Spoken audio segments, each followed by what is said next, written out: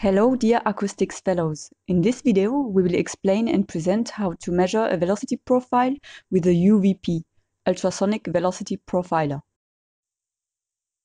Our instruments measure velocities through the Doppler effect. When acoustic scatterers are moving relatively to the transducer's position, the backscattered signal frequency will be shifted compared to the emission frequency. For UVP instruments, which use the monostatic modus, the same transducer emits and receives the backscattered signal. Thus, the Doppler frequency is representative of one component of the velocity vector, namely the projection on the transducer axis, which is equal to the sound speed times the Doppler frequency divided by twice the emission frequency.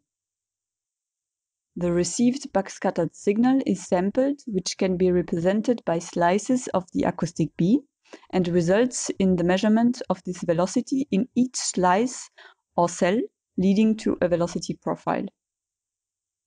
For more details, you can have a look at the video What is a Profile, which link is in the description. This defines the spatial resolution along the acoustic beam. For the lateral resolution, see the video about the acoustic beam shape. The link is also in the description. For each cell, NP samples are collected at a frequency of PRF, pulse repetition frequency. All those samples are then used to estimate the Doppler frequency in the cell. This measurement lasts NP divided by PRF seconds and results in an instantaneous profile measurement. Then, it is possible to measure a block of NAVG instantaneous profiles to get an arithmetic average of measured profiles. The delay required to measure one averaged profile is equal to NP times NAVG divided by PRF. These parameters define the time resolution. The pulsed coherent Doppler measurement method UVP comes with one main limitation called the Nyquist limit. This limitation influences both the maximal distance over which you can measure a profile and the maximal velocity range. Indeed, between burst emissions at pulse repetition frequency, the signal needs to have the time to come back to the transducer at sound speed.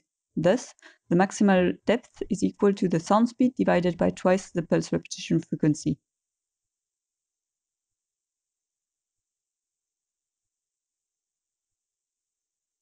Also, when estimating the Doppler frequency, if the pulse repetition frequency, which is the sampling frequency, is too low, the Nyquist-Shannon theorem will come into play, and the observed frequency will be biased compared to the actual velocity.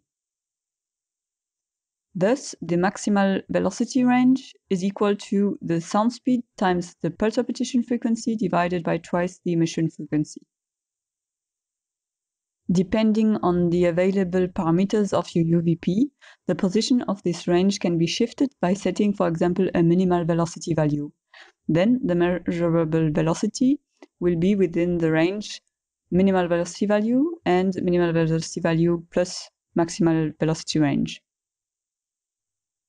By combining both equations, we can see that both maximal ranges are dependent and constant for a given emission frequency. Thank you for your attention. We hope this helps you in understanding UVP velocity measurement and its parameters. If you have any questions, do not hesitate to contact us. The link is in the description. Bye!